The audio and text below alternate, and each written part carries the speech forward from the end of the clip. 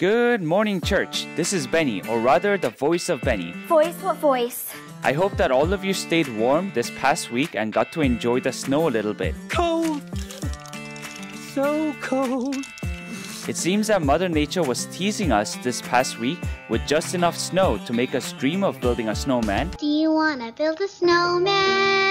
But not quite enough to actually bring Frosty to life. Anyhow, as many of you know, Jeff has worked at Trinity since 2008 and he retired from his position at the beginning of this year. So to congratulate him on his retirement and to thank him, we are going to host a reception for him after the 11 a.m. service next Sunday, the 28th. 2024 is here and we want to launch more Connect groups. We have a crafting group, a gardening group, a pickleball group, and a cigar group. If you have a passion or special interest, we would love to hear about it and possibly start a new group. Reach out to this fun and crazy guy, Mark Bowling, at mark@trinityarl.org, or there'll be a sign-up sheet at the Welcome Center after the service. Coffee and Conversation started last Thursday, and as you can tell, we had a good number of people, and we had great conversations about everyone's hopes and dreams for Trinity. It's a great conversation. We talked about where we are and where we're going and how we're gonna get there. We're going to continue with Coffee and Conversations, and you can sign up through our epistle,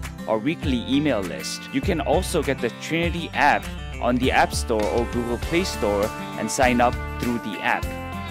As we talked about last week, we're excited to celebrate the coming birth of Christina and Jared's baby girl. After the service, you will receive a card with the details and information to where they are registered and the link if you want to help with the shower. If you have any questions, you can call the office and ask for Melissa or email her at melissa@trinityarl.org. Lastly, Wednesday night dinner menu for this week is oven roasted lemon pepper chicken, roasted potatoes, orange glazed carrots, rolls, and bread pudding for dessert. That's it for this week.